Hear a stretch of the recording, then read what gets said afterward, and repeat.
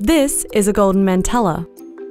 They are critically endangered and only found in a mere 4 square miles in part of east-central Madagascar.